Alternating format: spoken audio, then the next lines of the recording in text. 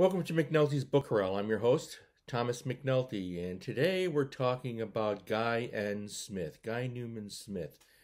And this is a really fun episode for me to do because I was fortunate to meet Guy in England last year along with many other fans and writers, and it was a wonderful experience. One of the literary highlights of my literary life, actually. So let's jump into some Guy Smith books. Let's start here. Look at this. Take a look at this. This is a bibliographic reference work by Shane Agnew. I met Shane at Guy's home. Wonderful man. And look at this book. Now, for those of you familiar with bibliographic reference works, this is the best one I've ever seen. And the reason it's so good is because it covers everything.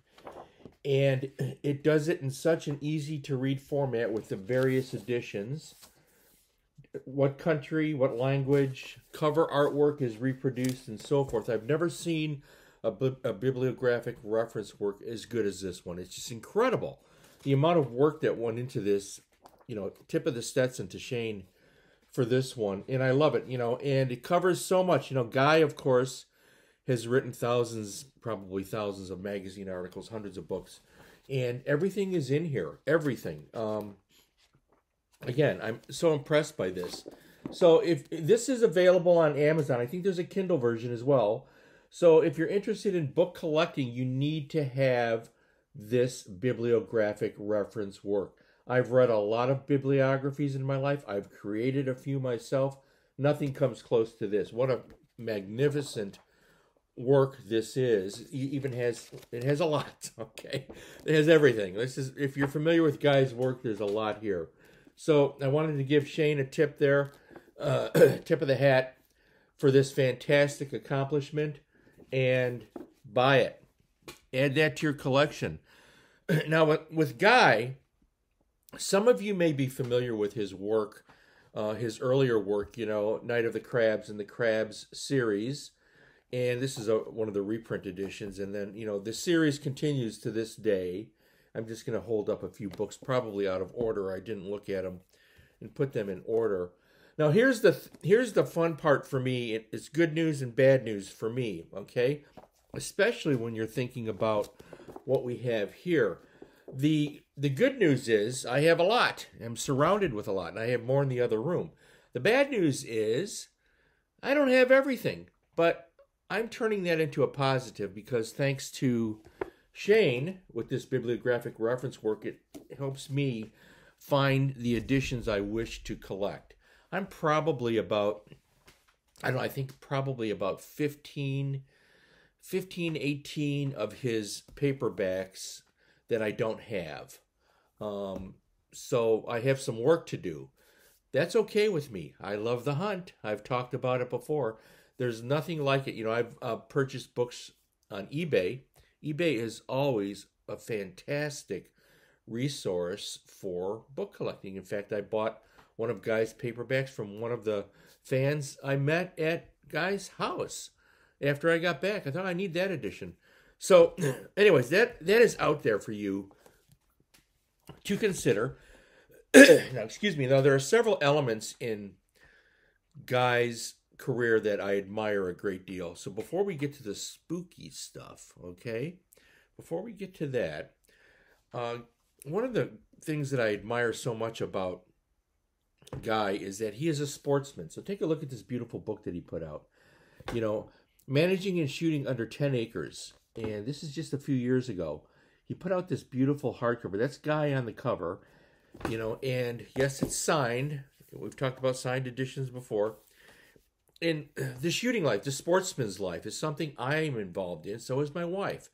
We're avid gun collectors and shooters. Over here in the United States, we have a sport. It's called cowboy action shooting. I think they have some of that in the United Kingdom, but it's limited. So Guy lives the countryside life. I admire that so much, and more than I can express here. I mean, I just think that to do that is fun. So he did a history of the Midland Gun Company about the shotguns in England. Boy, when I read this is a fantastic history on a firearm. I wanted to buy a Midland shotgun. I have a couple of shotguns in my collection. I don't have a Midland. thanks to Guy, I have that on my in my gun sights right now. Sorry, bad joke. Anyways, so Guy lives a sportsman's life, and I admire that. As I've said before, these are some of his books relating to the countryside lifestyle, gamekeeping and shooting for amateurs, which also has Guy on the cover. Beautiful, beautiful books. And, you know, this stuff is fantastic. This book, by the way, has one of my favorite photographs of Guy. It's a haunting photo. Look at this. I'm going to try and get that. Look at this beautiful photo of Guy that's found inside this book. Isn't that haunting? At the Welsh border in the Shropshire countryside, obviously near his home on his property. Just a haunting and beautiful photo. I love that. So I am enamored with what they refer to in England as the countryside lifestyle. My wife and I own property up in the North Country, a cabin on a lake, and we shoot and hike and fish, etc. So Guy does all of that, and for years he wrote magazine articles in a column for the sportsmen's periodicals out there in England. So anyways, I just wanted to get that out there because when we're talking about the spooky stuff, the horror fiction and so forth, that's just the tip of the iceberg. And now that I've met Guy and I shook his hand, I can tell you, and everyone will tell you the same thing, he is a true gentleman. He's highly intelligent, highly creative. He lives a life that other writers admire and yearn for. And so, you know, hand it to him, all right? Give the man credit. So let's talk about some of the spooky stuff, all right? So I think in addition to the Crabs books, which I held up, his werewolf novels are, and these are, I'm backwards here. These are probably out of order. These are his early books, and these are highly collectible and very well known. Excellent books. And then he did Wolf Curse as well. So, you know, you can jump right into that type of thing if you're looking for spooky Halloween stuff. I recently reread Bats Out of Hell. All right? You don't want to, maybe not a good book to read during this coronavirus thing with the bats spreading this disease. You know, it's what it should be. It was a great thriller. The Resurrected. I love the cover on this too, by the way. Isn't it spooky? Satan's Snowdrop. What a chilling book this is. So I'm just showing you a few. You know, there's so much here that Guy has done, and I'm going to show you the books. Guy Smith, I have to tell you, obviously you're watching this video series. I'm an avid book collector and an avid reader. I read every day. I read a book a week. So Guy Smith is the only author of so-called horror fiction who has written books that have given me a nightmare. I'm talking about waking up in the middle of the night, sweating in fear, thinking, oh my God, you know, scary. There's a lot of people out there that try, they fall short. This man actually did that to me. So let's take a look. What are his most frightening books? Well, to me, you know, it's a subjective thing. Everybody has their opinion. So let me show you what did it for me. The Wood. Look at this chilling cover on here. All right, isn't it? This is a great book. Whenever there's a bog or a marsh in one of Guy's books, you can expect some weird creatures to come out of it and come after you, okay? The Island. One of my favorites. Look at that. This is a chilling book. These two books gave me nightmares.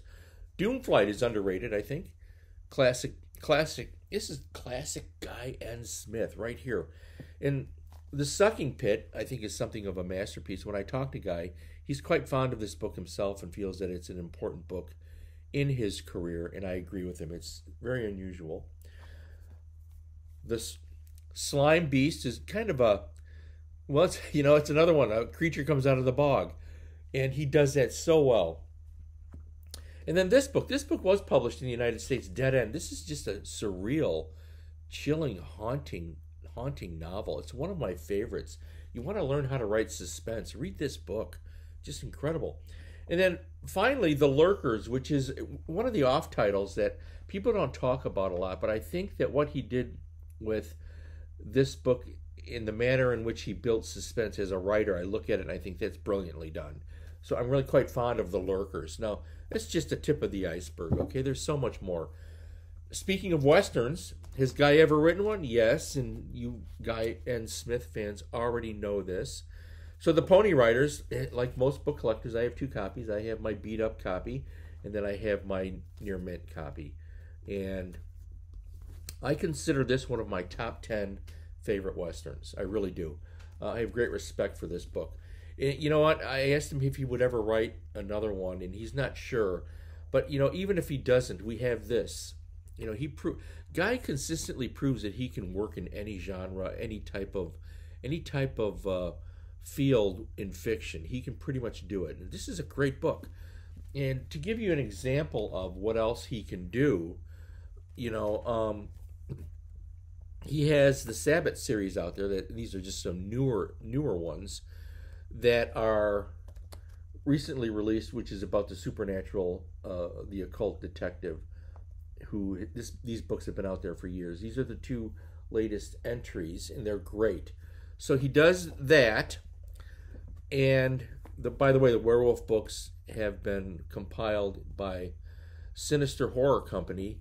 What a beautiful edition they put out. A tip of the Stetson to the Sinister Horror Company, and they also are responsible for the latest Sabbath. So I'm giving credit to them for publishing some new work by Guy, and I'm really happy to have these books in my collection.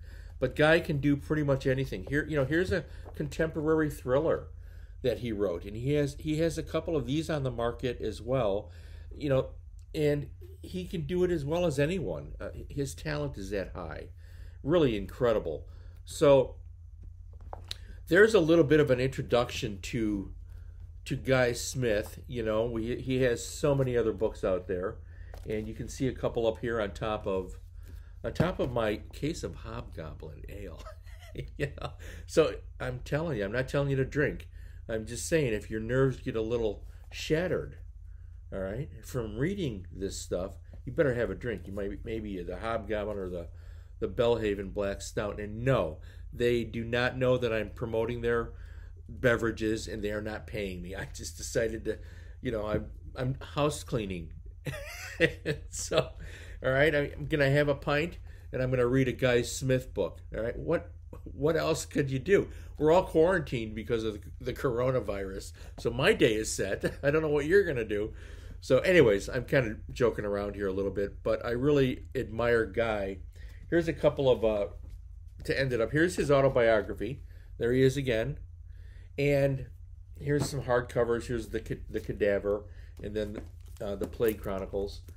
2 great books. So he has a lot out there. So when you're looking for Guy, go to Amazon first, because there's newer material there, and then go to eBay. And if you have to, go to abe.com, abebooks.com, and see what you can find. You can go to Guy's website, guyandsmith.com, and you can order books direct from him. And if you join up for his fan club, he'll sign books for you, and you can order them through the mail. So that's a lot of information. You took notes, right? All right, I'm glad you did. Now, what I'm going to do now is, when I was in England, I attempted to take video of Guy giving a little talk. Only a few seconds of that video survived the trip back. I'm going to tag it to this video here, and then I'm going to add some stills at the end of this about that day we all spent at Guy's home in England last September. So I'm going to throw that out there for the fans that were there. I've already shared these on their Facebook page, but I want to throw some out there for people to see Guy. And the young lady, by the way, that you see with Guy in that snippet of the video, her name is Karen Anderson. And Guy dedicated this book to her, and that's why she's there that day. It was a wonderful little experience that she came to talk with him about their friendship, and he dedicated his latest novel to her that was released that day. So you'll see them come to the door in the video, and I hope I'll be able to tag that on here. And then I'm going to add the stills from the day to the end of this video so that you guys can track down Whiston's. This is a chilling book, by the way, just chilling. Aren't they all? So, anyways, you know, this video is really for those of you that are unfamiliar with Guy and you haven't read his work and so forth. So, my recommendation for McNulty's Book Corral is to hunt down Guy N. Smith, one of the legendary literary figures of our time and one of the kindest gentlemen I've ever met in my life. Guy, I hope you see this video. Shaking your hand was one of the great thrills of my life, and I mean that sincerely. And so all of you other fine men, you writers and fans that were there, it was an absolute honor to spend the day with you.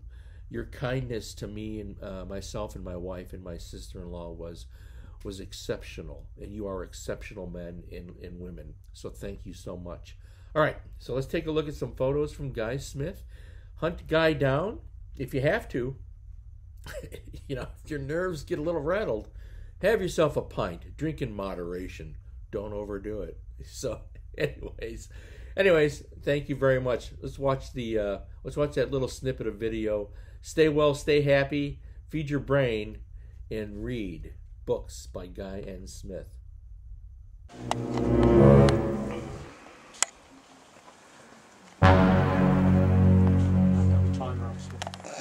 10, 9. He's a pro, isn't he?